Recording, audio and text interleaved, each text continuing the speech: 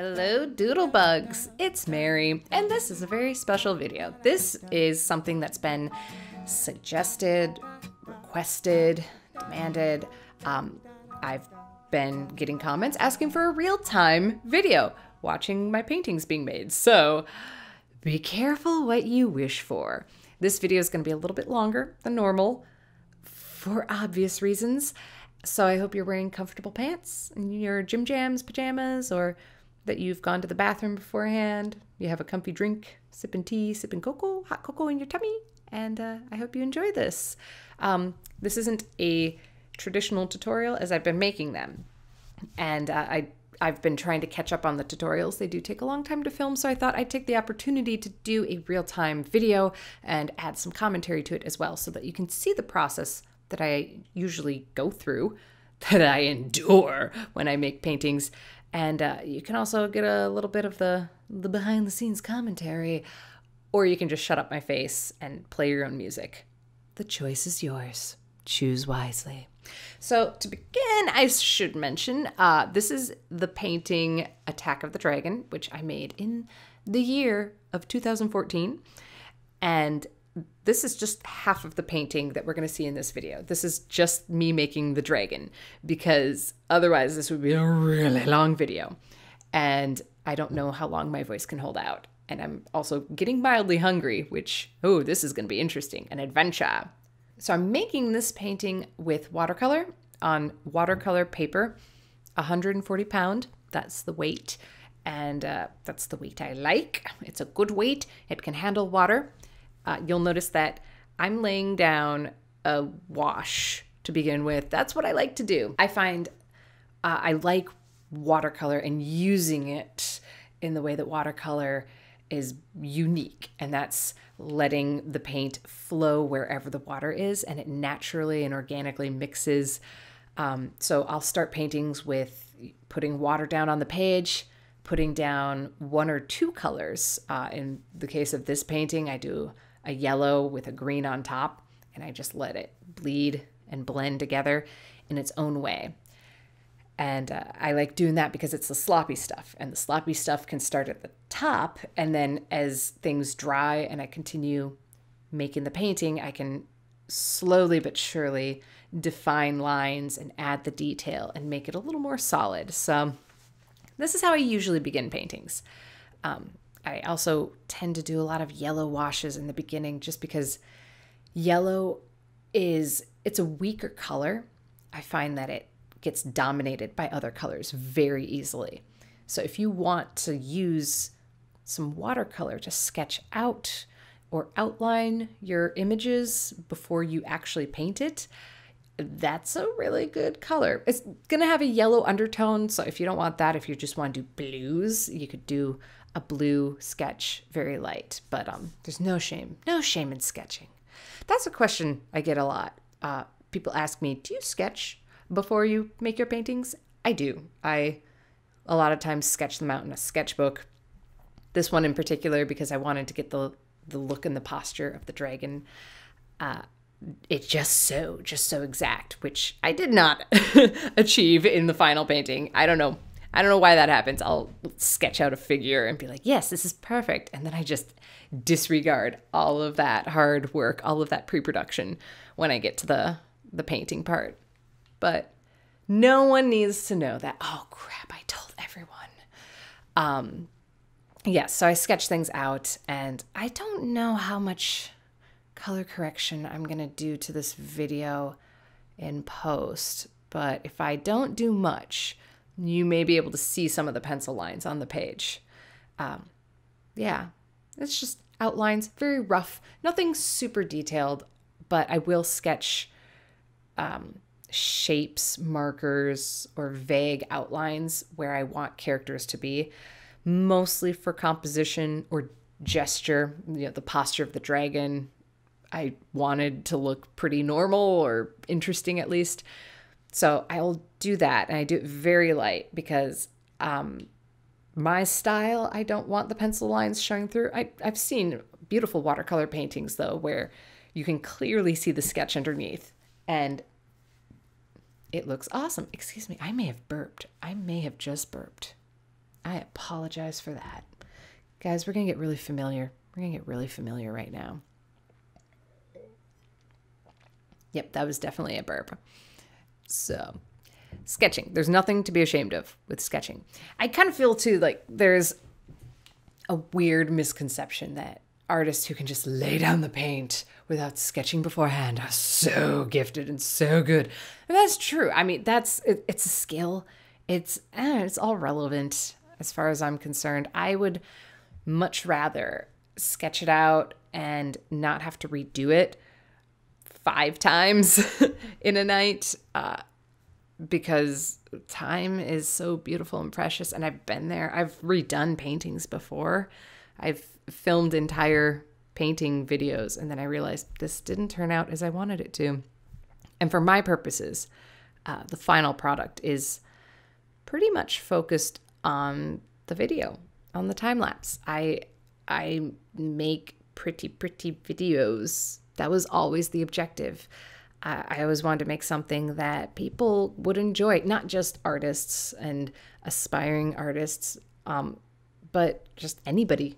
I wanted it to be something where anybody could sit and watch it and be like, that was cool. So there's a lot of smoke and mirrors involved, which is why I'm kind of happy to show a glimpse of, the real time, the weirdness, the ugliness. There's a lot of, me going back to the palette. Anytime my hand's disappearing from the video, you'll see that's me mixing paint or pulling water onto the brush or changing brushes or having a sip of tea or wine or coffee. All 3 in a magic cocktail that is chemicals.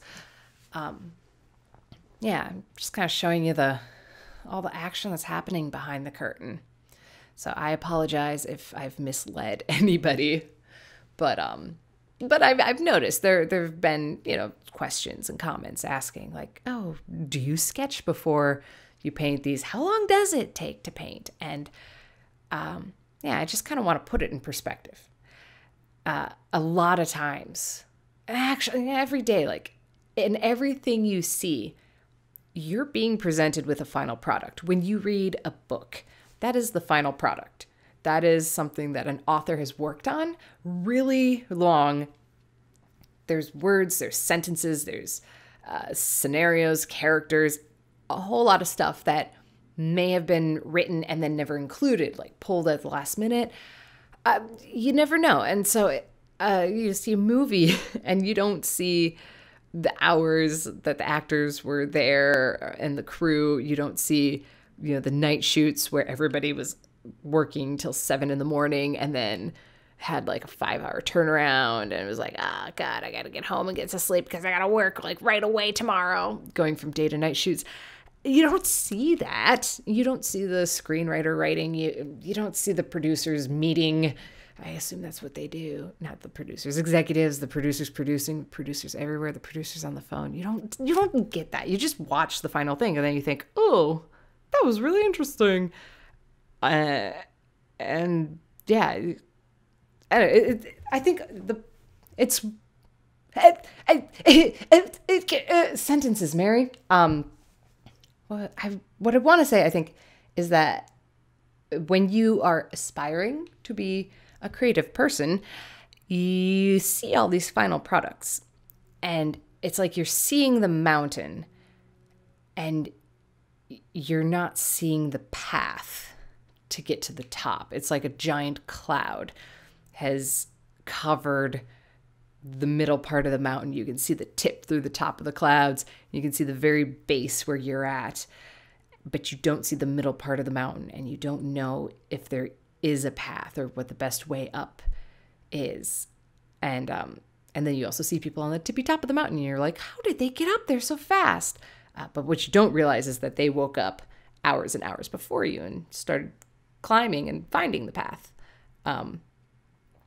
So yeah, hopefully watching the way a painting comes together kind of gives you a sense of where that path is. Well, it gives you a little hope. Clearly, I was going through comments today and emails, and I love you all. I love you all, and I thank you so much for it. I get questions from people about YouTube and asking, so what has your experience with YouTube comments been?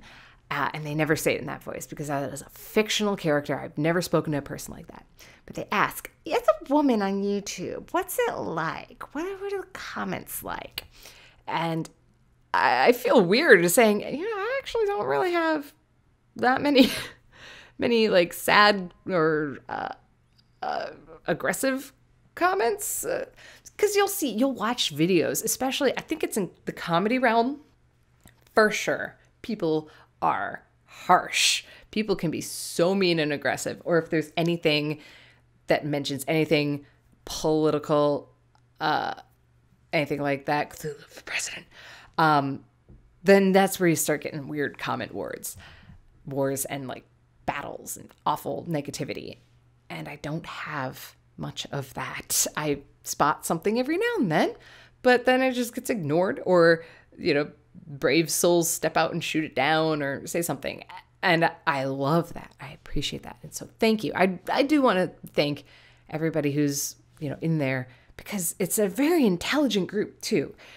I find YouTube comments are notorious for being asinine and silly and just probably the dumbest thing in the world. They make fun of it all the time on Reddit. And that's true to a degree, but I do feel like there's a very bright crowd who watches my videos, which is really, really very sweet and makes me proud. I'm proud of you guys. I'm proud to tell people, you know what? I don't have problems with comments. I don't have problems with commenters. They're a pretty cool bunch. So thank you. I don't know how I got on this topic of comments, but I was reading a lot of comments, and amidst those, I do get the sense of who's an artist or who's a young person wanting to draw. And that terrifies me because I know what that is like to see what you want, to see where you want to be as a creator of any sort, and to hate yourself for not being there. And it's okay to feel that. It's not okay, though, to sink into it. That's that. It's not okay. Don't sink into that. That's not what it's about. It's not worth it.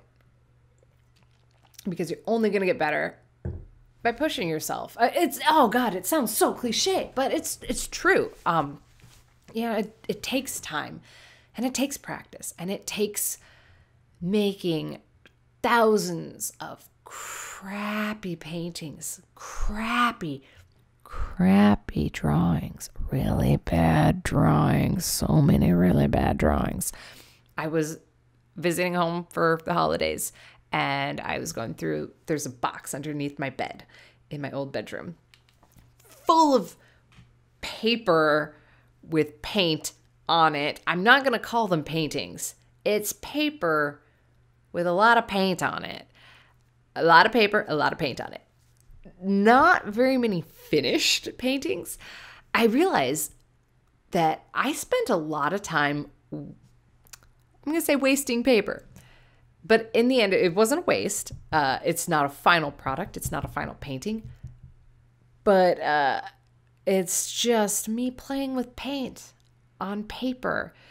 And there's thousands of little images of trees. I don't know, orbs, just weird, random shapes that I thought, oh, this is really interesting. Maybe I saw something online and tried to emulate it. Just almost like little tiny nuggets of a painting or a part, a small slice. And there are thousands of sheets of watercolor paper with these little slices of paintings on them. And I forget all that time, all of those attempts. I look back on them now and I realize, oh, I know exactly what I was trying there. I know exactly what I was trying. Interesting. But and at the time I was just kind of occupying my hands, occupying my time, and trying to get something solidified or mastered. I think that's the key, really. I think too often we feel like we need to make a painting to practice. And really, like, it's what a sketchbook is all about. I mean, you have a book or just a folder full of blank paper and you scribble on it and you draw hands or you draw an eyeball, parts of people. You don't have to put together cohesive images, really. You just need to work on the little bits, and it's the little bits where you feel like you need to improve. And that's going to change. That's going to change all the time. All the time. I do one of my favorite hobbies, soon to be, I guess, a slight side job. I love doing improv, and I actually just got back from a rehearsal or practice, I guess I would say, and we're working on something new, and we're working on doing more like longer grounded scenes and the basics, going back to the basics. Oh my God, we need it. But it got me thinking about how we've been doing this together as a team of improvisers, acting, comedy shows, make them ups as you goes for 5 years. We've been doing it for a long time. And, every week we rehearse and we focus on something a little bit different every week. And sometimes it's something we've focused on before. Sometimes it's something totally new. Sometimes it's a reaction to our previous show. Like, oh, we had a really slow show, so let's work on picking up the pace. Let's work on those edits and branching out from ideas. And I think it's the same thing in the art world. I mean, it's all the same. It's all tied in. It's all fabric in the universe, man. It's the same with art. You'll go for a while mastering or trying to get a hand drawing people and figures, and you'll feel comfortable with it after a long time of trying. And then you'll suddenly realize, well, I feel comfortable with this, but I'm not so comfortable with colors. I feel like my colors, I just don't get colors. So then you got to practice that and focus on that. And then once you feel comfortable with that, maybe you'll think, well, I'm not so comfortable with the compositions that I've been producing. I feel like they're all the same. And so then that's something you focus on. And so it's going to be a constant re-education, constant series of different focuses, different goals. If you do feel like you're struggling, maybe have a goal for every week. And it doesn't have to be something as broad and weird as, I'm going to draw well this week. Try to get very specific with it, I would say. Try to think of something that you're struggling with, that you can, just a little tiny part, a little slice of the image, the final painting or drawing. Is it shading? Do you feel uncomfortable shading? Do you look and say, there's not a lot of contrast in my images and I want there to be more? Just practice just drawing shapes with contrast. And set up like little goals for yourself. It's just, a thread of little goals, and that's going to lead to a rope of hope to pull yourself up into the land of dope, where you make dope drawings. Dope. That's what the kids are saying these days. And that's my advice to you. It's weird giving out advice. It really is. I feel like I'm looking over my shoulder, I'm trying to think, somebody gonna come and tell me I have no authority in this? Ma'am, you need to stop teaching art. Ma'am, step back from the art tutorials. Ma'am, no, ma'am, put the gun down. Ma'am, it's not worth it. Ma'am, put the gun down. It's not worth it. No. You put the dinosaur down. You put that dinosaur down. Ma'am, I'm gonna shoot him. Ma'am, it's okay. We can get out of this. All right. Take her down. Take her out. And then that's how I end my legacy. going out in a bang and a flash. I have no authority to teach art. It's a weird thing when you have to start articulating stuff that comes fairly naturally. Think about it. So the closest thing to drawing that I'm going to say everyone can do, no, not everyone can do it, writing, literacy, being able to write the alphabet, write your name. Can you write your name? That's drawing. I'm stealing this whole analogy from the lovely and talented Will Terrell, who is a fellow YouTube artist, and he does videos of people sketching, which is amazing. If you want to watch more real-time stuff, I'm going to link him in the description below in the doobly-doo, because he's a fountain of knowledge. OMG! I just said OMG. That's how good he is. And he has this analogy of, if you can write a letter, that's a drawing. You're drawing a character, and that character happens to be a letter of the alphabet. And you had to learn that. You had to take that time, and you had those pages with the lines, the guidelines, the markers. There's the red and the blue, and there's that dotted line in the middle. You had those pages, and you worked over and over again on writing a big A and a little a. And if you went back and you looked at those pages in your own little tiny person handwriting, or big person who missed a lot of school and ended up going back and learned to write, and you look at that and you'll see, oh, like these lines are so squiggly, and it's also rough and weird. And as gross and strange as your current handwriting may or may not be, mine is awful. Your handwriting when you first started is gonna be much rougher. And that's the same thing with drawing, and you just have to train your hand. And then when you teach people to do that, you have to train yourself to explain what that very natural feeling is to yourself. Does that make any sense? Like if you had to explain to somebody who's never picked up a pencil and written anything how they write the letter A or how they write the letter B, and when to know exactly how the curve of that B goes in and then back out again.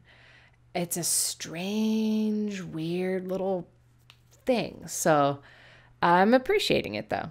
I'm learning to articulate those kind of things. I find it helps me. It helps me as an artist to figure it out. And I'm almost teaching myself again as I go, and revisiting it, reviewing it. Never hurts to review it.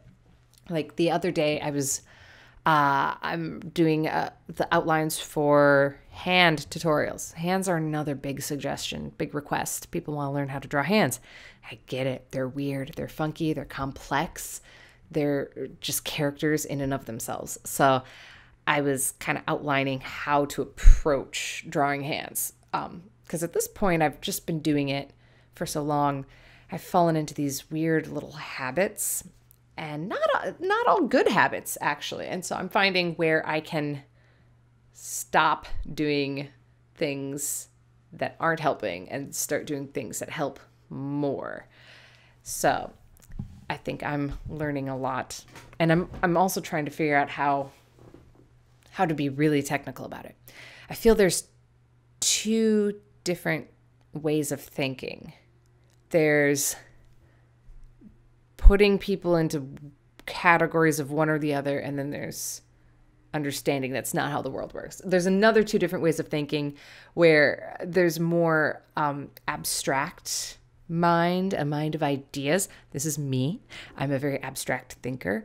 I may not be able to cite sources or numbers from a podcast or an article I read, but if I get what they're saying, if I get the general idea of it, I get it, and I understand it.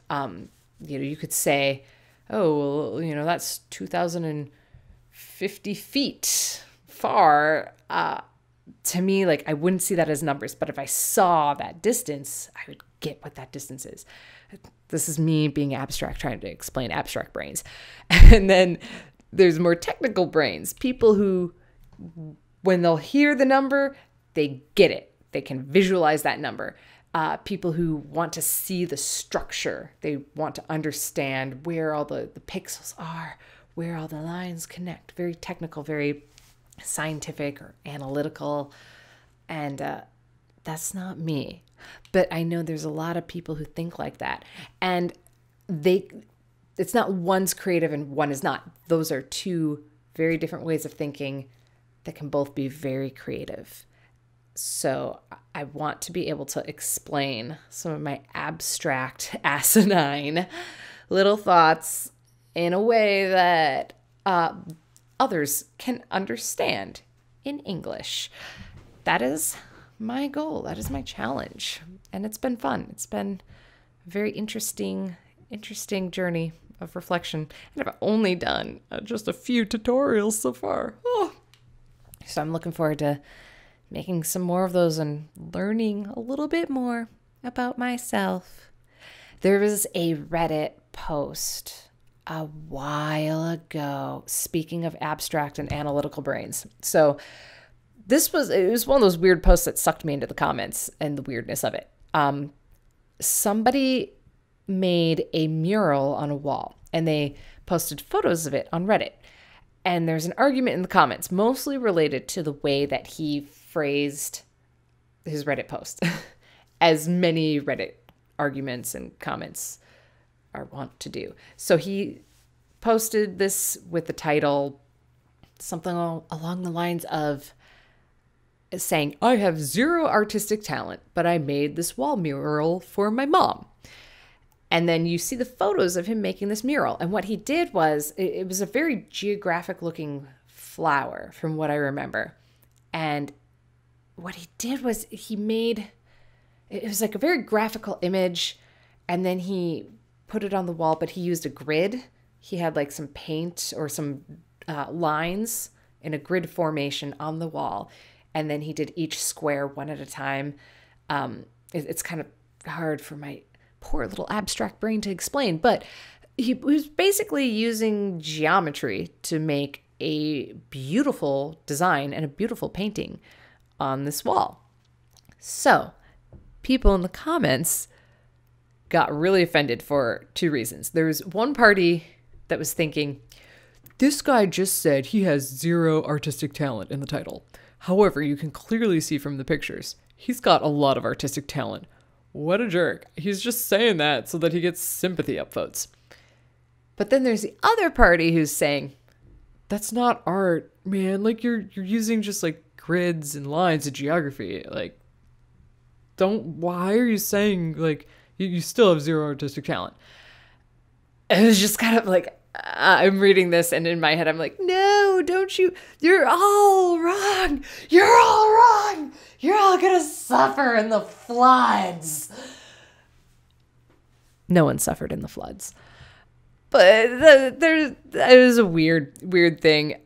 First off, anytime someone declares something is not art, I just want to play devil's advocate and be like, well, hang on a second. This is why I think Kim Kardashian is an actual living piece of art. She's an art installation. And we are a part of it. And then we start getting into that performance art stuff, which, you know what? I think it does have a purpose in the world. I'm going to say it. I don't think it's weird. I don't think it's trite or frivolous. It is frivolous. But is that what the art piece is about? What is art? We're in the Matrix. Incepted. What? Dinosaurs are cloned and they're combined with super genes.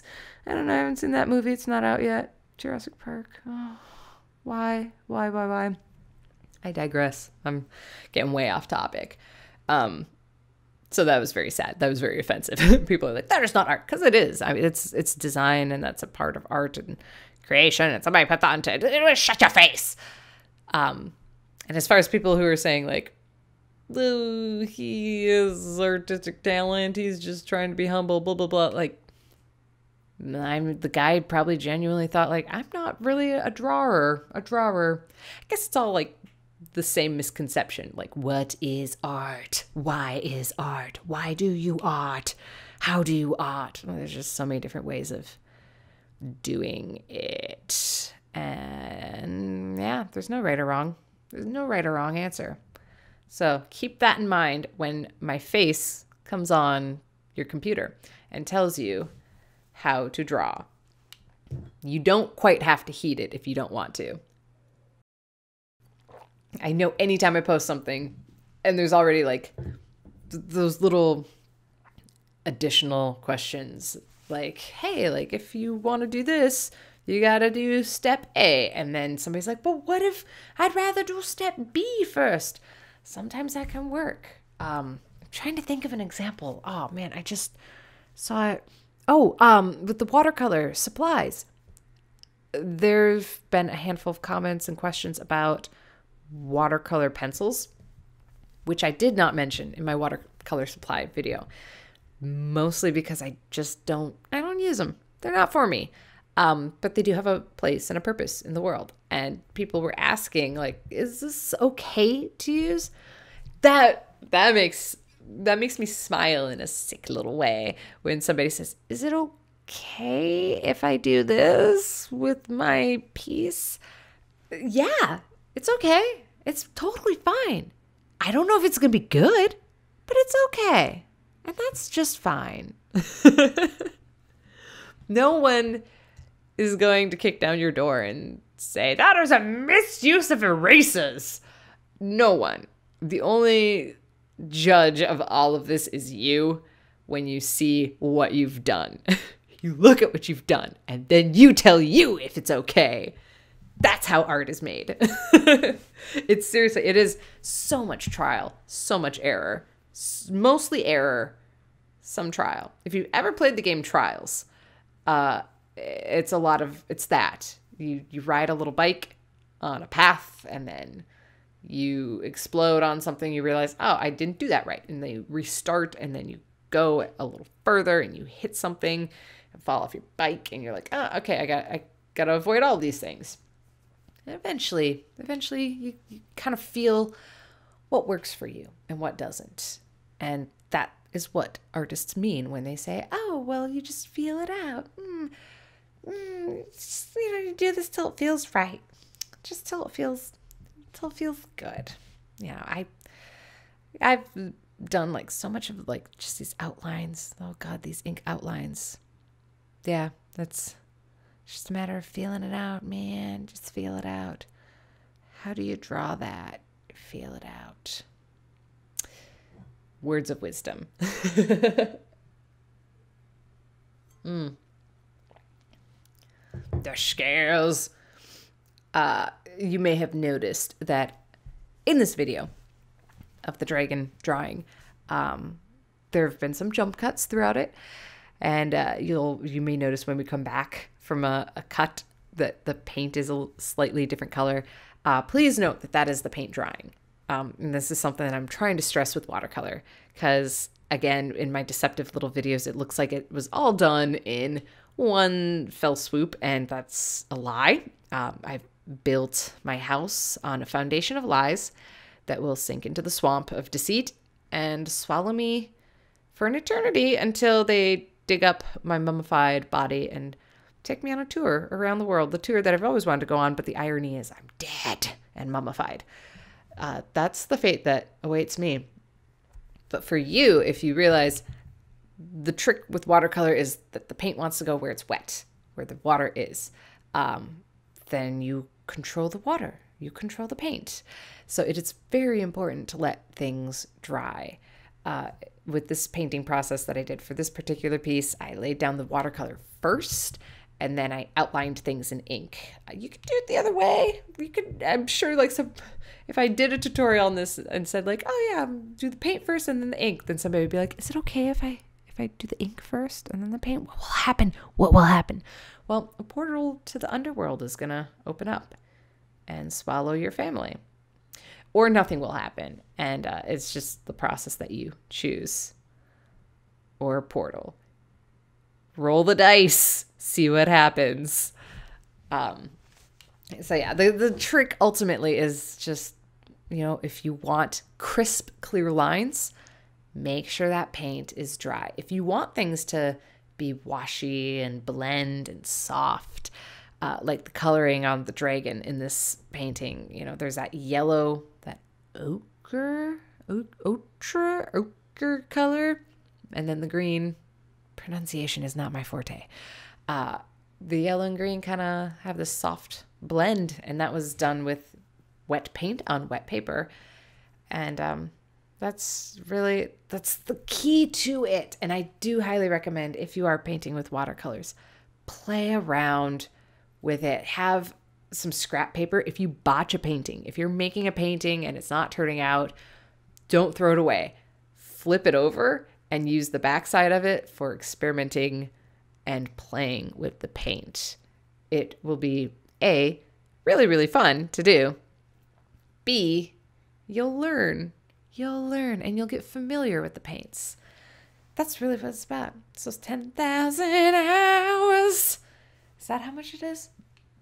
It's the idea that it takes 10,000 hours to work on something to become an expert. I think that's the right amount of time. I'm an abstract mind.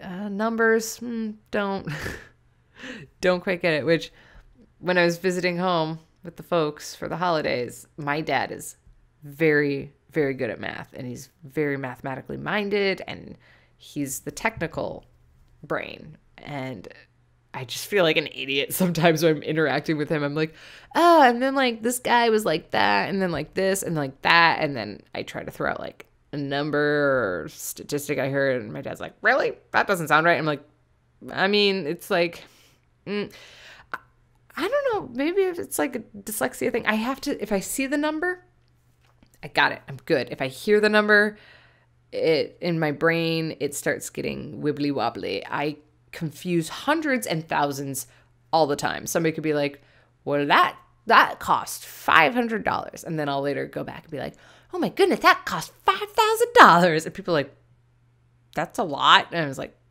I mean, 5,000.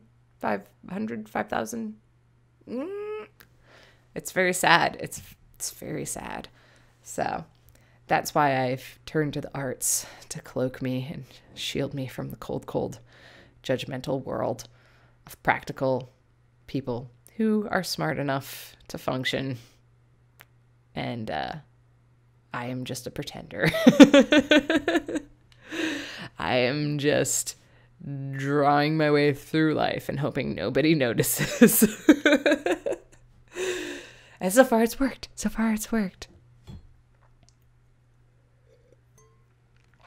But I would love to hear any feedback on this video, because this is very different. This is very different from what I've done in the past. And, you know, any notes. And like I said, y'all's are amazing. And I can't say that with a straight face because it's coming from the heart. And saying things from the heart with a straight face is a very difficult thing for me to do. So I'm going to say it in a really goofy voice. You guys are the best. I love you. And I do really appreciate how awesome you are. And that's me not making fun. That's me being genuine. So if you do feel like you want to see more real-time videos, or what, like, let me know. And I know not everything I do is for everyone, especially lately. I've been trying to branch out and have different kinds of content and art and videos, mostly because there's demand, mostly because I go insane if I do the same thing over and over again. So I'm enjoying the challenge of this, and also the opportunity to lend a little more info to you and your loved ones, if they're listening, or your cats, or your dogs, or your gerbils, or your clogs. So let me know in the comments, and you don't have to be nice. I do appreciate, like, that's awesome, thumbs up, yay, smileys, and like all the super positive stuff. If you do genuinely feel like, this is lacking, or this is weird, or oh God, her voice, oh, she should just kill herself and die, I appreciate those comments too. So thank you very much for watching, and I'm going to bring you part 2 of this video next week. I know that it's not like a traditional tutorial as we've come to know and love, but I you know, I need to catch up on those, to be honest. And I do hope that you enjoyed these. And I will bring you more later. Thank you very much for watching. A goodbye. Adieu. Bonsoir. Ciao, ciao.